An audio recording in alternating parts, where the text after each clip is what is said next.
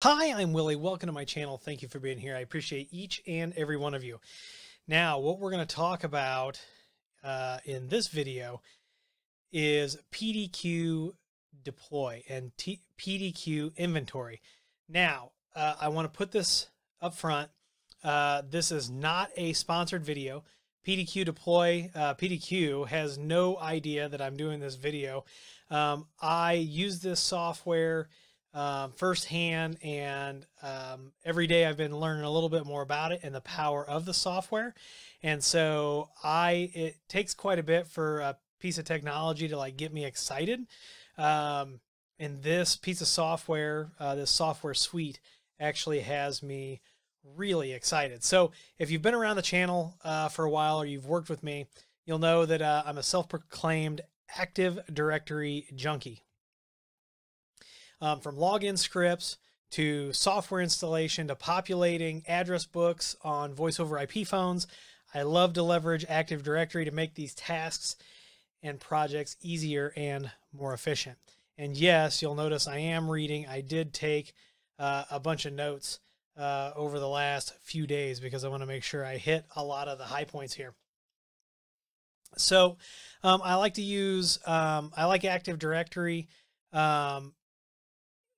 And we try to do as much automating and managing on computers as possible through Active Directory, from locking an inactive screen after 15 minutes to mapping drives targeted at certain user groups, and we really just scratch the surface of the power of Active Directory and group policy.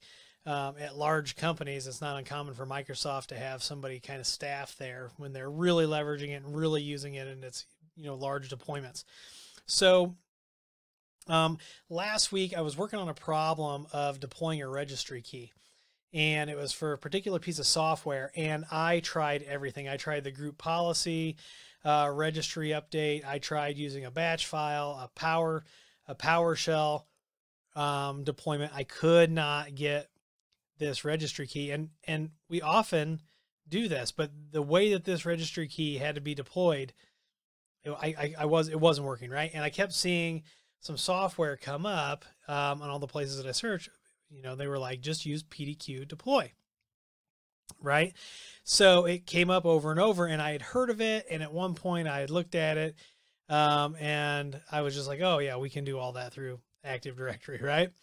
And but I was like, you know what? At this point, you get a 14-day free trial. If it works, that's great. If it doesn't, then we're not really out much. So I headed over to the PDQ Deploy website, which you can see here. And I did a try now, which gives you that 14-day enterprise trial. And so I got PDQ Deploy and PDQ Inventory, because Inventory will go out and it will inventory all of your Windows endpoints for you in Active Directory, or you'll see there's a couple other ways you can handle that. I installed PDQ Deploy on my workstation, and literally in just a few minutes I was able to push the registry key, and I verified that it worked, and that was a real light bulb moment for me.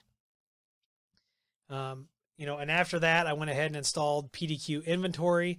The tie-ins between the two pieces of software are absolutely just beautiful. And so you can schedule a demo, you can get your 14-day free trial, you can do silent installs, deploy almost everything, execute remotely, all these things, right? So PDQ Deploy can be installed on a single machine. You'll hear them talk about console machines and target machines, or PDQ Deploy and Inventory can be installed in a centralized server, and then you can have your admins connecting to that. Now it is priced, and when you get into the price, you'll see that it is priced per admin. So basically you can have unlimited endpoints, and it's priced per admin. But let's talk a little bit about the system requirements. So a console machine can be Windows 11, Windows 10, Windows 8, Server 2012 or higher with Microsoft.NET Framework 4.6.2 or higher. The system will run with 4 gigs of memory, but they recommend 8. It's also not recommended to install the software on a domain controller or a Microsoft Exchange server. Non-supported operating systems are Windows 10 releases no longer supported by Microsoft, Windows 7, Windows Server 2008 or lower, Windows Vista, Windows XP, and Windows Home editions. Target machine requirements, that's the machines you're performing the operation on, are Windows 11, Windows 10, Windows 8, Server 2012 or higher, and then they have to have .NET Framework 4.6.2 or higher, and that can actually be remotely installed using PDQ Deploy. You got to have 1 gig of RAM with 2 gigs recommended, and PowerShell 3 Plus is also recommended. Windows 7, Windows Server 2008 or lower, Windows Vista, XP, and Home editions are not supported as targets. Once installed, PDQ Deploy comes with hundreds, it actually comes with over 200 pre-built packages for pushing software, updating Windows, and things like that. A PDQ Deploy package is what does all of the heavy lifting. It has all of the steps inside of it to deploy a piece of software or run a script. You can also push, like I said, registry files, run PowerShell scripts, and much, much more. And that's all done on remote workstations. You can create your own custom packages, which is what I had to do for my specific registry file. Like I said, the packages contain steps, and you define what happens in those steps and who those steps get run as. You know, does it get run as a local system user, a domain admin?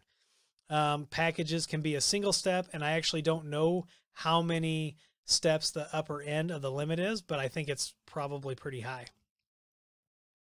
To get your computers into PDQ Deploy, you can import directly from Active Directory. Might be a good time to look at those machine names and clean them up, huh? You can also import from Spiceworks, PDQ Inventory, which I suggest if you're going to get PDQ Deploy, go ahead and get PDQ Inventory just because the integrations are so tight.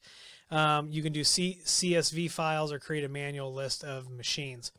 Once you have your machine selected, you can do one-time package installs, or you can create schedules. Schedules are based off time or heartbeat. So if you do a heartbeat, once a machine comes online and the server detects that, it will go ahead and push that package to the workstation.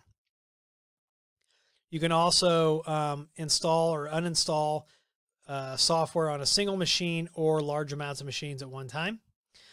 With the power of PDQ Deploy and PDQ Inventory managing your Windows clients, it becomes really easy. I really do wish that I would have checked this out much sooner.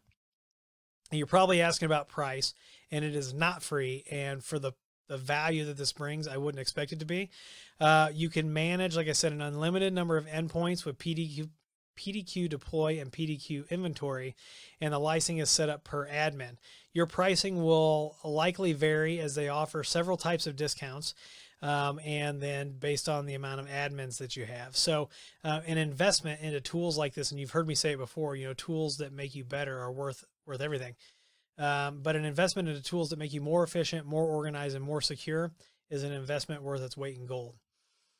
After you check out PDQ Deploy and PDQ Inventory, PDQ does have a couple of other interesting products that I still need to check out. They have a simple MDM, which they bill as a ridiculously simple Apple device management. I mean, it complements their Windows-based solutions. And they also have Smart Deploy, which is meant for creating, maintaining, and deploying Windows images to your workstation. So you're supposed to be able to deliver images, software scripts, and drivers to devices, whether they are remote or on-site. And you're supposed to be able to deploy, if configured accordingly, without a VPN connection back to HQ. So I am planning on doing a few videos on PDQ Deploy and PDQ Inventory. Is there anything specific that you want to see? So let me know. Otherwise, I'll probably just do some like generic videos about how to deploy some packages, create packages, and things like that. But make sure you check out PDQ Deploy and PDQ Inventory, and make sure that you give this video a thumbs up If you've got questions, let me know down below. Make sure you subscribe. Make sure you follow me on Twitter and TikTok. Those links are down below. If you need IT consulting, go to williehowe.com, click Hire Us, or click Contact Us. Fill that information out, and someone will be in touch with you as soon as possible. If you'd like to support the channel by using our affiliate links, those are also down below. Once again, I'm Willie. I want to thank you for being here, and as always, I'll see you in the next video.